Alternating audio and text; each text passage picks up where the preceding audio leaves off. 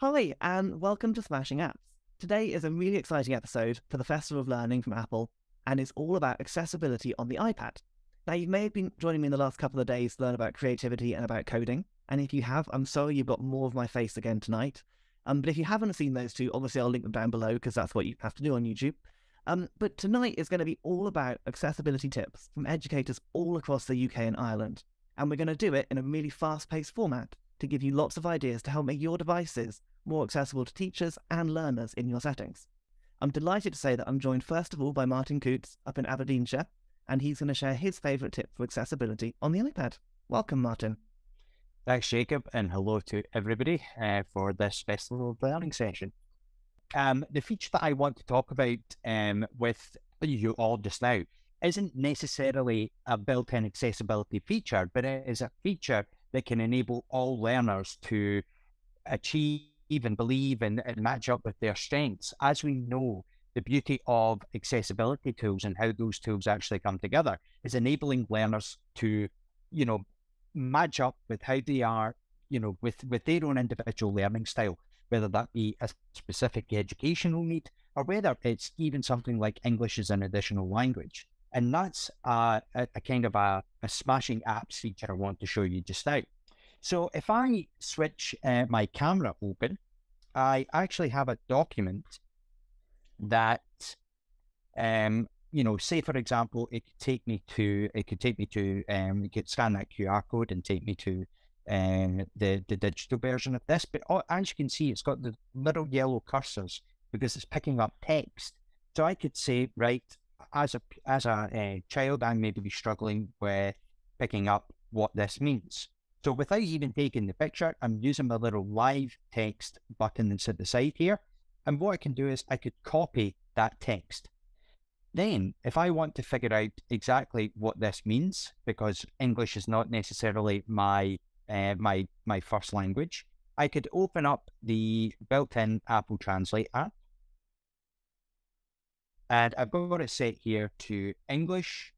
And maybe I'm a Vietnamese speaker, a native Vietnamese speaker, and I want to hear and understand what those words actually mean. So let's paste in the text. It should have picked it up. If it hasn't, let's go back quickly.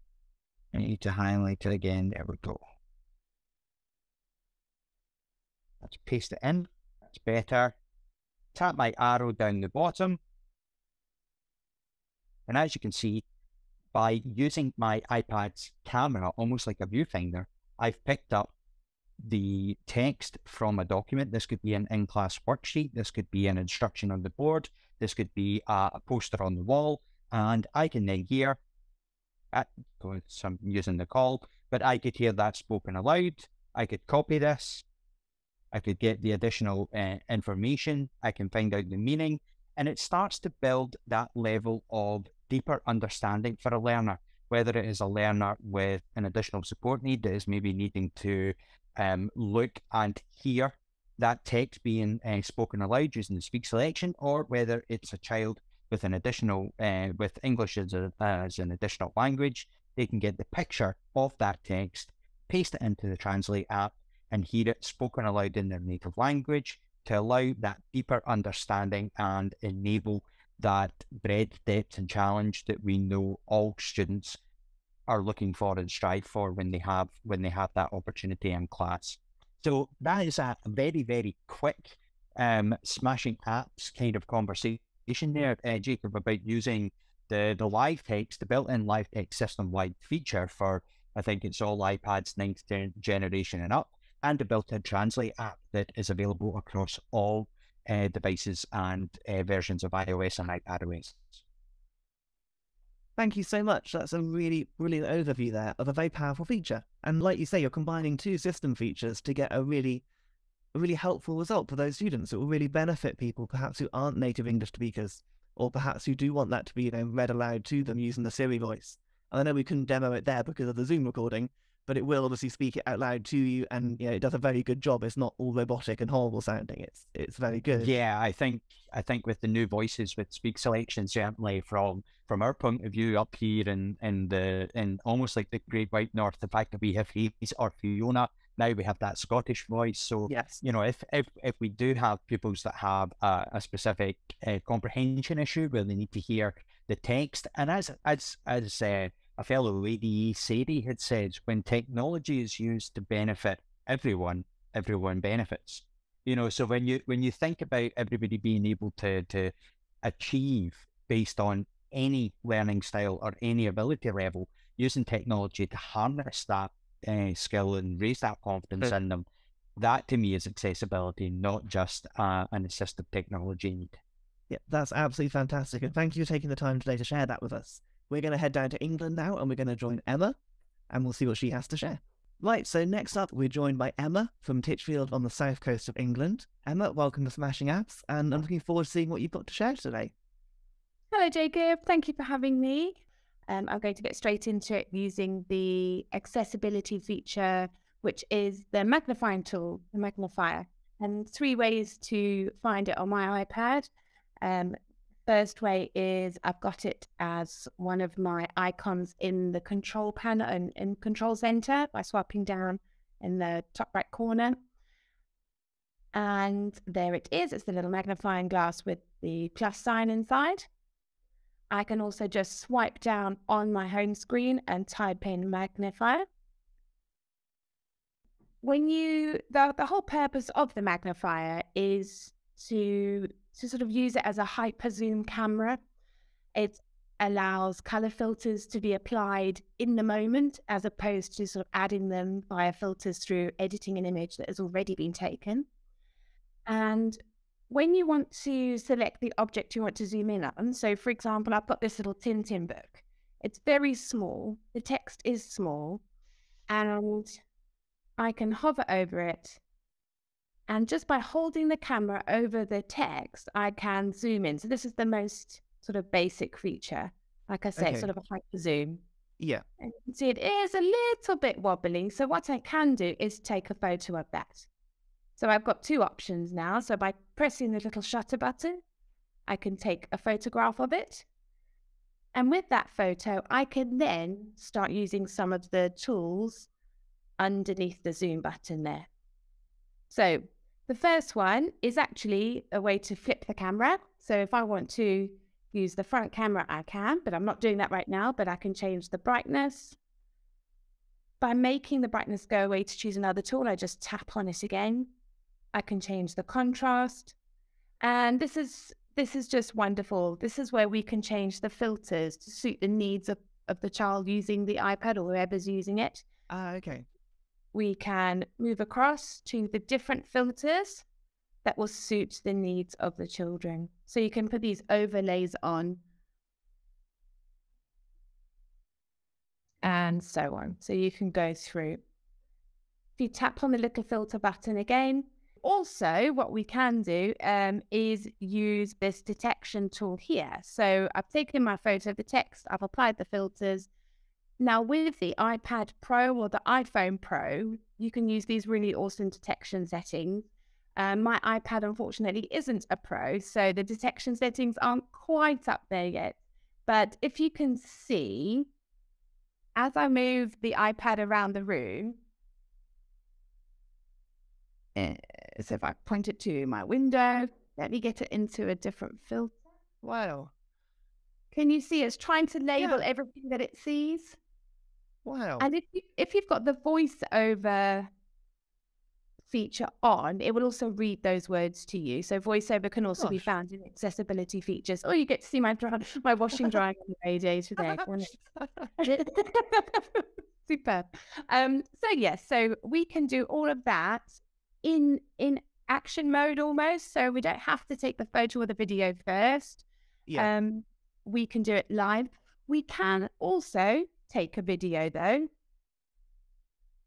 and then edit that video. So by tapping on view, we can see the video, the photo, sorry, and then we can apply the photos afterwards, as you would sort of in it. Okay. You can either do it while you're taking the photo or after you've taken the little image. Yeah.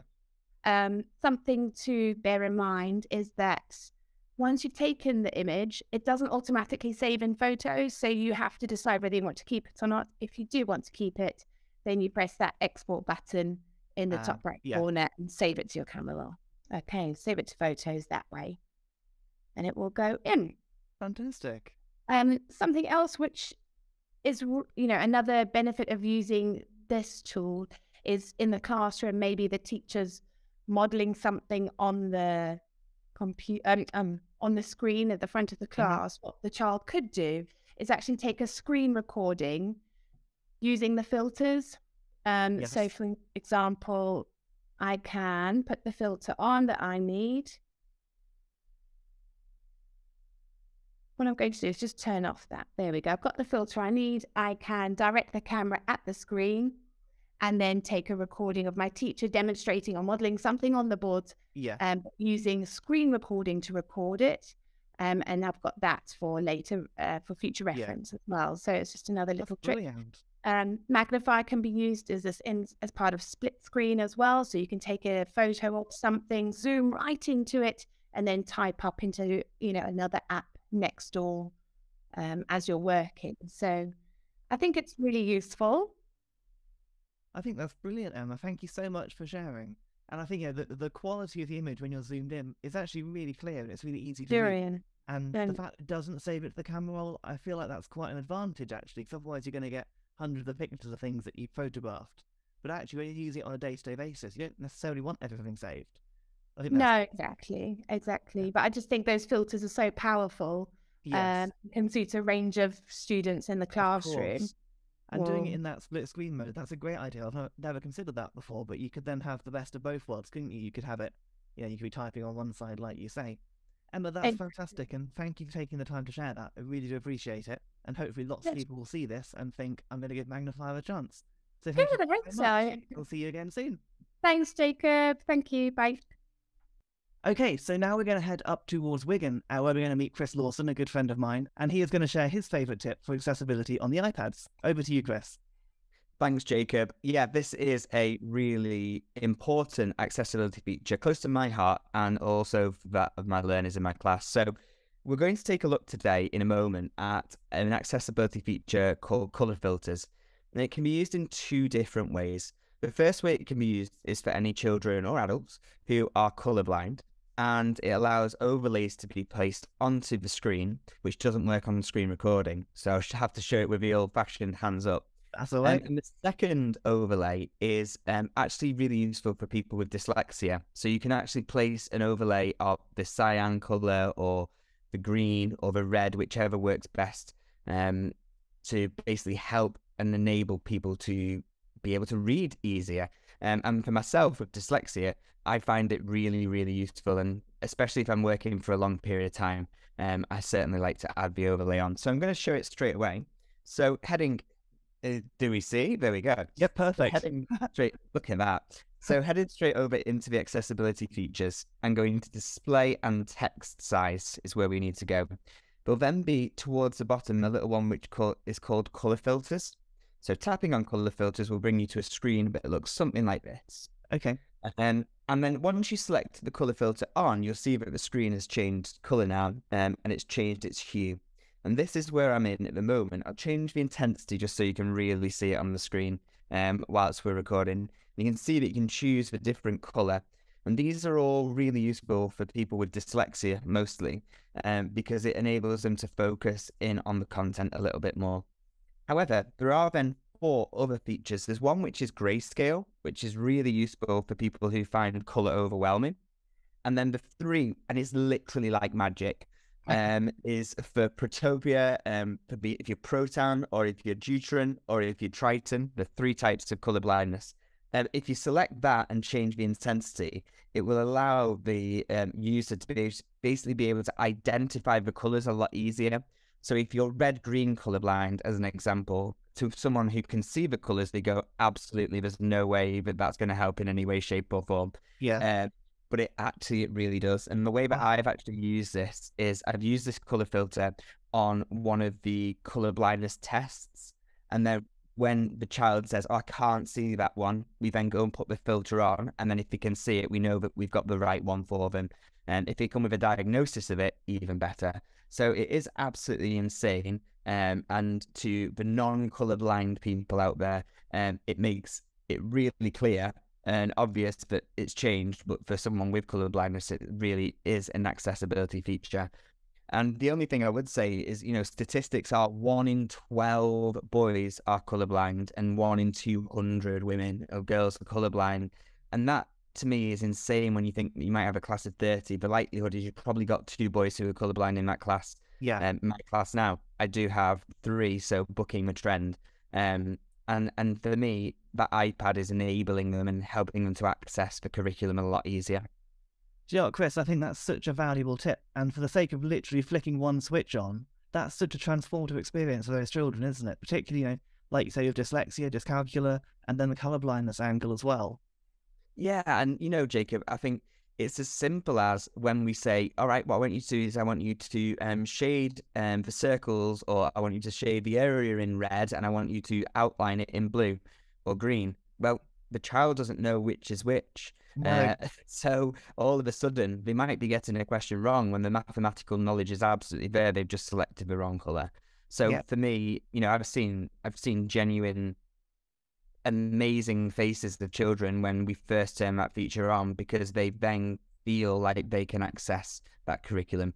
And they love it when their friends look at it and they're like, what on earth? That looks ridiculous. And we're like, no, because it's literally helping me learn. Yeah, that's fantastic. And so when it comes to the hue and stuff as well, I guess the child can be empowered to choose the hue that perhaps works better for them. I know in our classroom in the past, we've had like colour plastic strips that go over the textbook, and they're very limited in terms of the colours you can use. But with this, I guess you can choose the exact shade that works best. The exact shade, but also the intensity as well. So you can have like a deep cyan, but you could have quite a light cyan, and that really can help as well to reduce. It's basically the dyslexia, it's the visual strain which is being reduced as a result. And again, when we might be talking about, I'm a year 6 teacher coming up to SATs and we're doing lots of reading, being able to reduce that visual stress is so important for them. It's just a shame they can't use the iPad in the test, but maybe in years to come. Maybe in the future. Teaching agency, if you're listening to this video. That for me is such an enabler, Jacob.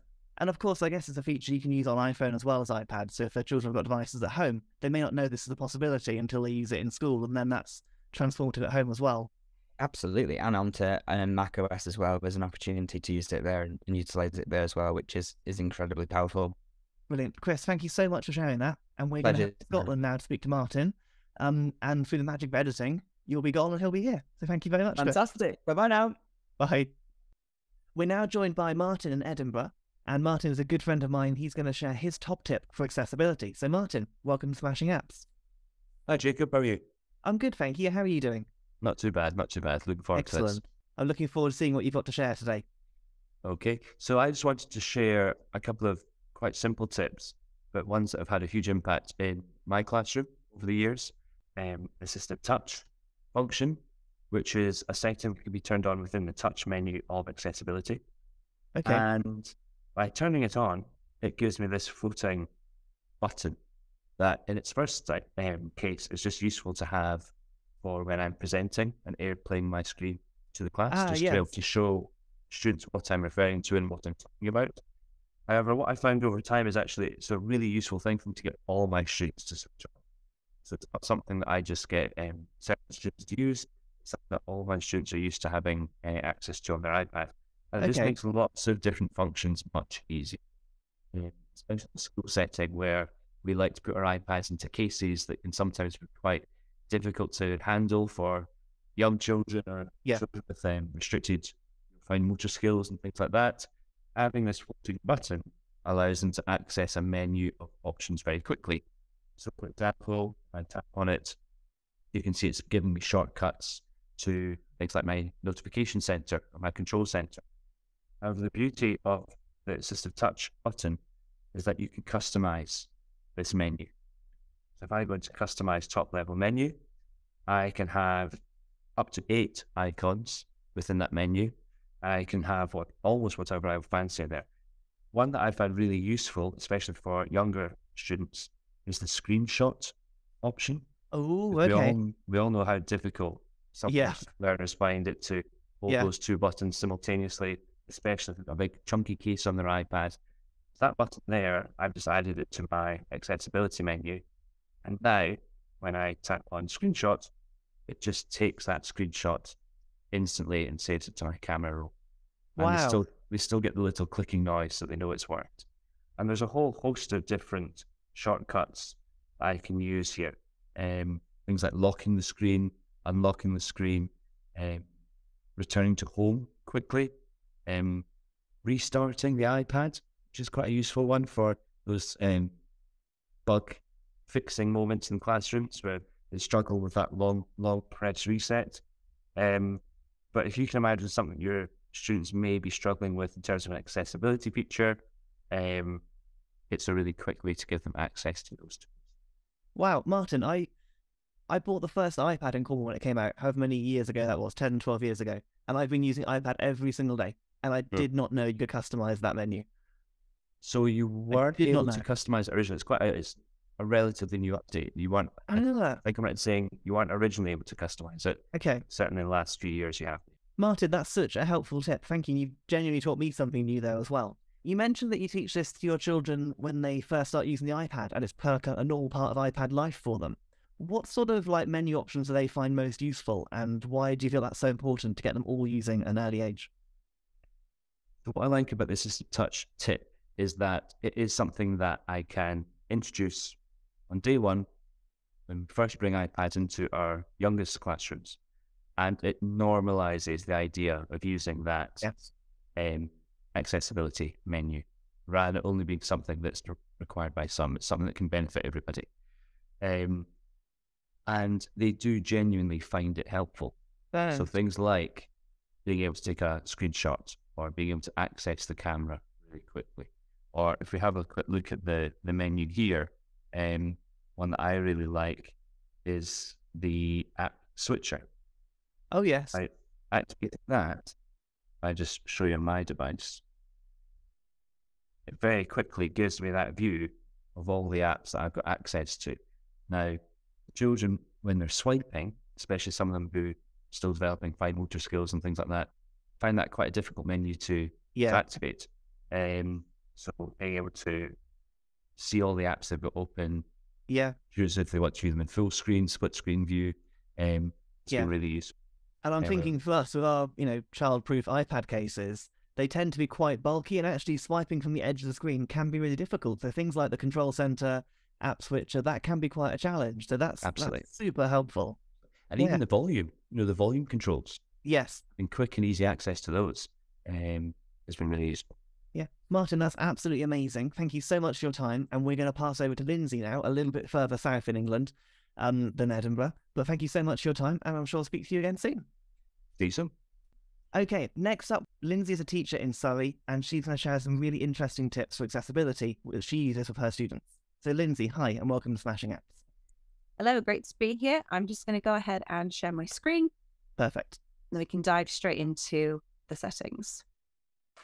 So one of the tools that we found to be really helpful with our students, particularly following coming back after hybrid learning and post-pandemic, is making use of one of the accessibility features in the hearing section of your settings under accessibility. So if we come in and go to our audio and visual options, there is an option here called background sounds. And this is going to play background sounds whenever you want, especially if you've got students that really need to focus or like working with headphones on, but you don't want them listening to music. Inside background sounds, you can adjust having these turned on or off. It's on now, and then we've got different sounds that we're able to go ahead and select from. So you've got balance noise, bright noise, dark noise, ocean, rain, and stream. All of these can be accessed by students either coming into the accessibility menu here or from the control center, which I'll show in just a moment. You also have the ability to adjust the sound of the volume for when a background sound is going to be played, as well as stopping the sound when the iPad is locked, which is really handy so that it doesn't keep on playing and using up the battery when students might be transitioning to a different class or when the iPads are sitting and not being used. So one of the ways that our students make use of this is by going into their control center and tapping on the option for accessibility.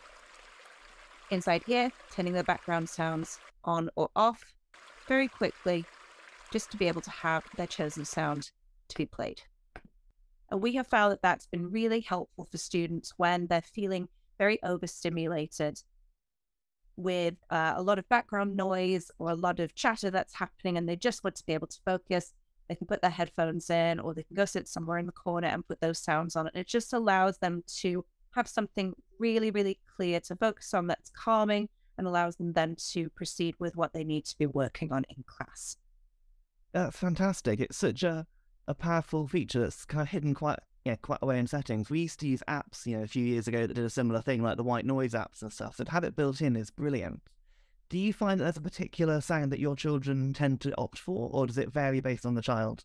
I think it varies based on the child, but a lot tend to go for the water sounds. So the sound stream or the river or the ocean, more so over the general white noise type of sounds.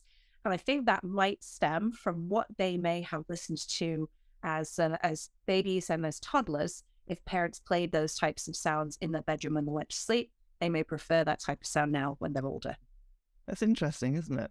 And I've got to be honest, I didn't realise about the accessibility shortcut in Control Center as well. To be honest, I've never done that. So I've learned something new there, so thank you. And that's a really handy piece of advice, actually, for all the accessibility tips we're going to share in this video, because I imagine that when you enable them, they'll all show up in that options panel. Absolutely, they will. So whatever you're turning on, such as assistive touch, guided access, all those great features right there in the Control Center. And it really helps the students to get to those tools when they need them without having to navigate through multiple menus and sub-menus within the settings. Yeah. Lindsay, that's absolutely fantastic. Short and sweet and super valuable information. Thank you so much for joining us on Smashing Apps.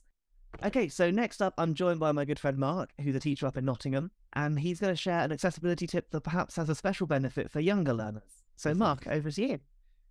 Hi, I have taught reception for almost 13 years now, and this is a accessibility feature that just proves it's beneficial to all ages, all stages, at any time in life. So when my young learners are creating on the iPad in Keynote or Pages, and they want to find a particular shape, the dictation tool on the keyboard is so useful. So if they're creating on a slide like this in Keynote, they go ahead and tap the Shapes button here, and you can see it's organized by the categories. But there's a little magnifying glass there which opens the search bar, and the keyboard pops up. So the children can just press that microphone and say the name of the shape or topic they're searching for. Farm. And up pops all the shapes that they might need in their farm presentation. So clever.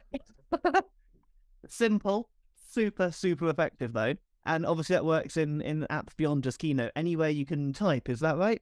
Absolutely, yeah. That if you've enabled the dictation, that is right there by the space bar in all apps right across the operating system. Incredible. I don't think we need to elaborate anymore because it's such a powerful tip and it is super simple. Mark, thank you very much for saying the word farm. Brilliant stuff. Thanks, Jacob. Cheers. All right, so next up we're joined by Karen Irwin. She's a teacher in Newtown Abbey in Northern Ireland, and she's going to share her top tip for accessibility, this time in Safari. Thank you, Jacob. So today I thought I would show you reader mode in Safari, which is a great tool for allowing the pupils to reduce a lot of the clutter that appears on websites that you might want to share with them. So I brought up a little example. I was trying to find a website that had plenty of clutter so that you could see the difference. So let's say we're teaching the topic of Titanic and you would like your pupils to go and do a little bit of research about Titanic, and the websites that you're coming up with, you really don't want them to be working out what the signs of itchy skin are, or whether they want to buy the next Levi's or control their gut. We don't want to see any of that while we're trying to focus on the topic. Also for those children who would get distracted by that lady popping up and in and off to the side, we don't want any of that. So reader mode is going to allow you to just focus on the content of the website and reduce a lot of the clutter that exists around it. So to do this, we are going to jump up to the top little address bar, and we're just going to go to the two little A's up at the top. And in here we've got a few different settings, but the one we want to look at today is Show Reader. So whenever we go into Show Reader, you can see immediately how much of the clutter has been reduced by doing that. We've Yeah. taken away all the ads, we've taken away the banners along the bottom. We've really just focused in on the content of the website, which is what we want our pupils to be looking at. So within reader mode, you can see if I scroll down, we've lost everything. We've just got the text. We've just got the photographs. We've not got any ads. We've just got everything that we want our children to focus on. Whenever I go up back into reader mode again up at the top then, I have a few options that are going to help children focus even better on what they're reading. So you might find that some children will read better on a dark background. So you can go and change the background there for them. Maybe a lighter one. Personally, I'm quite a fan of the cream one. It just seems to work well for my eyes. It's not too bright, not too dark. I quite like that one.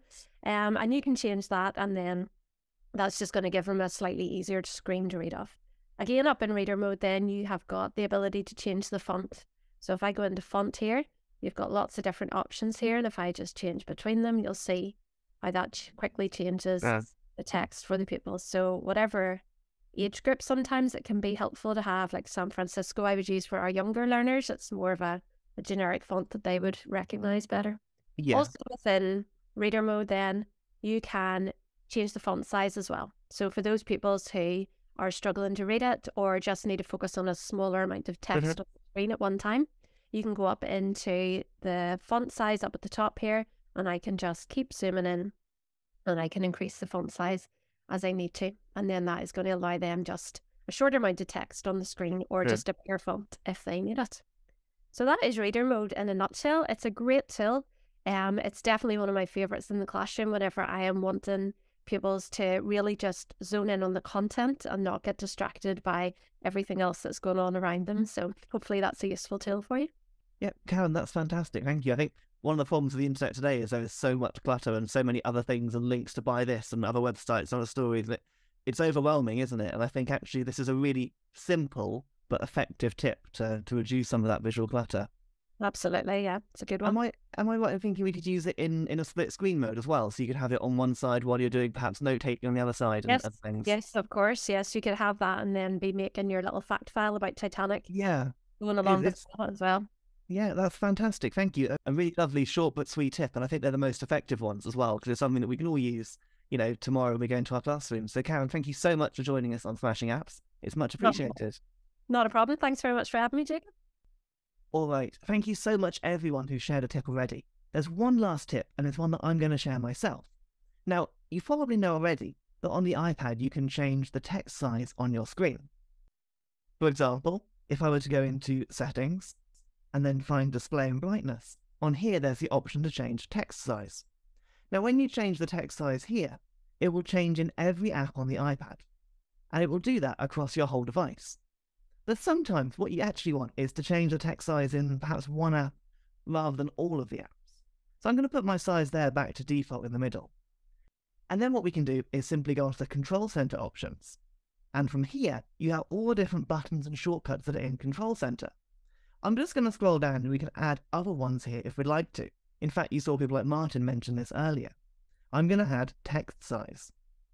What this now means is if I pull down into Control Center, I have a new toggle there where I can simply change the text size super easily. In fact, you can see it changing in the background there. But the key differentiator here is that I'm changing the text size in the Settings app only. If I jump across to all apps, I can make a general system level change. But actually, if I go to Settings only, I can set that text size just for that one app. So what that means is if I come out of Settings, my text size is normal elsewhere, and if I perhaps jump into the calendar, my text size there is also normal. If I pull down into Control Center, I can then choose calendar only. I can increase my text size to make it more legible, but it hasn't affected other apps on my iPad. It's a really simple little tip, but one that I find quite useful. Of course, it works the other way as well. Making the text size smaller means you get more information on the page too. So it works in two different ways there. I really hope you've enjoyed tonight's episode of Smashing Apps, all about accessibility tips for your iPad. Hopefully you've seen one or two little things here, maybe more, that would help you or your learners make that device even more accessible to you. Of course, if you've missed it, there have been 2 previous episodes of Smashing Apps in the last 2 nights. We've had a creativity one on Tuesday night, and then last night we had one all about coding. So if you want to catch up on those, There'll be links down below. And of course, please do subscribe down to this YouTube channel if you'd like more Smashing Apps or more iPad quick lesson content for your classroom. I'll be making more videos as time goes by, and this is where you can catch up on all of them. In the meantime, I'll meet you over on the Apple Education Community website, where there's loads of discussions going on, all about the Festival of Learning, and hundreds of other things to help you make the most of those devices that you have in your classroom. And that's it from me. I'll see you all soon.